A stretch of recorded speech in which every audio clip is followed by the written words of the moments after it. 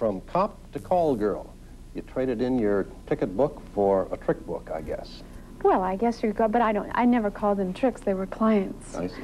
But I just traded a dishonest job for an honest one.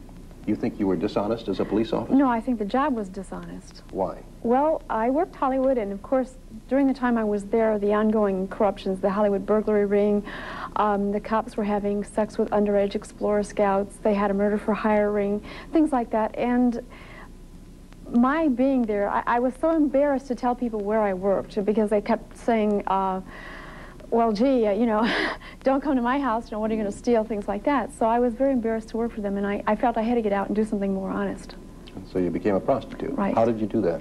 Well, technically, I was already a prostitute. According to the law, the definition is a lewd act for money or other consideration. A person who commits that is a prostitute.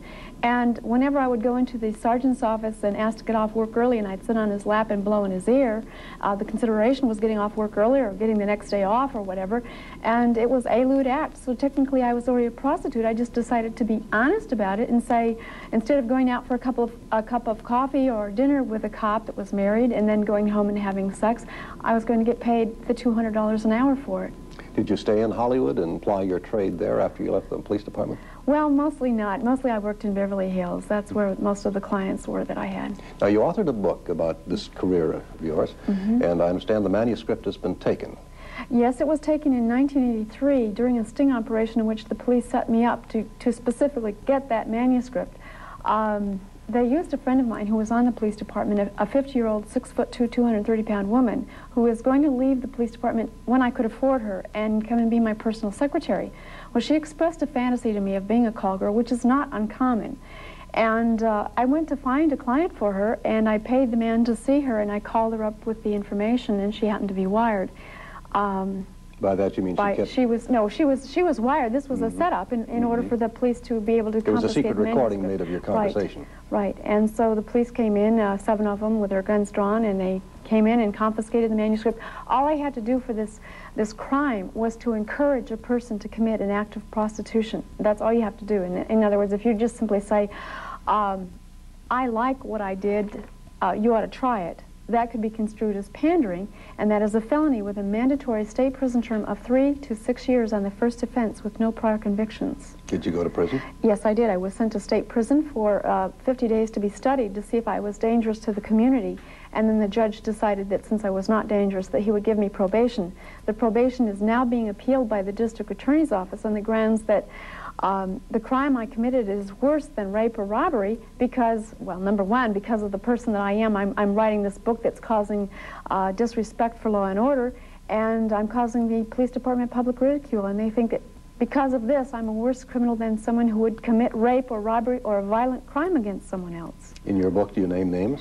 No, I never had planned to name names, but of course they didn't know that. But I am planning to, be specific about incidences and things that I saw happen, things that were in the paper, and of course there are a lot of people in this country who weren't aware of what was going on in Hollywood, and I would like people to know, not just simply because it happened, but because I think the only way change can ever come about is if people are informed, and then they can make decisions and change things. Where's your original manuscript now, do you know? It's still in the hands of the police department. Although I've been to trial and I've been convicted of the one count of pandering, the police, since they are appealing my probation, they still have the manuscript. They maintain that they need this manuscript for whatever reason, I don't know. They never used it in the trial. They never used it as evidence. But, of course, I have a lawsuit against them to get it back, and also that they took it in the first place. It was a violation of my First Amendment rights. If you never see that manuscript again, will you be able to write your book still? Oh, absolutely. I have been working on rewriting the book ever since they took it. They can't take away the things I saw and things I know. They can't, unless they take away my mind, which I don't think they can do. But they took a lot of research notes that I had, and it was a couple of years' worth of work. And so it was really a lot of work that they took away from me. Norma Jean, what are you doing now?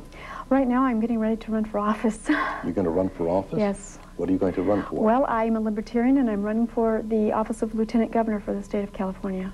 Do you think that the people of California are ready for a former prostitute to be Lieutenant Governor?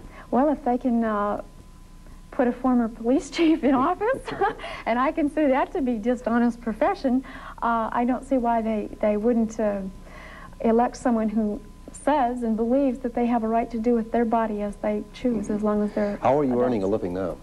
Well, I sell my T-shirts, and I do speak at colleges and things like that. You sell T-shirts? The T-shirts that go with the book. Oh, I see. Yes. But there's no book, but you sell the T-shirts Right, to it. yes. Well, there'll be a It book. says from cop to call girl Right. on it? Mhm. Okay, and it tries to sell the book for you. I think so, yes. Well, Norma Jean, thank you so much for being so candid. Well, thank you very much. We're going to be right back right after this.